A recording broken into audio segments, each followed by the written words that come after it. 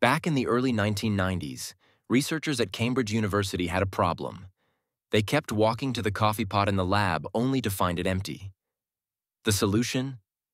They hooked up a camera, pointed it at the pot, and connected it to their local network so anyone in the building could check the coffee supply from their desk. It was the world's very first webcam. No video calls, no streaming entertainment, just a grainy 128-pixel gray image of a pot of coffee. And the thing was wildly popular. Dozens of researchers would check it throughout the day, saving countless disappointing trips.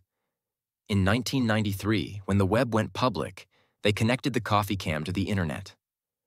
Suddenly, people all over the world could watch in real time as a pot of coffee in Cambridge slowly emptied. At its peak, thousands of viewers tuned in just to check whether the pot was full or not. The webcam ran for 10 years before it was finally shut off in 2001, by which time it had become a quirky legend.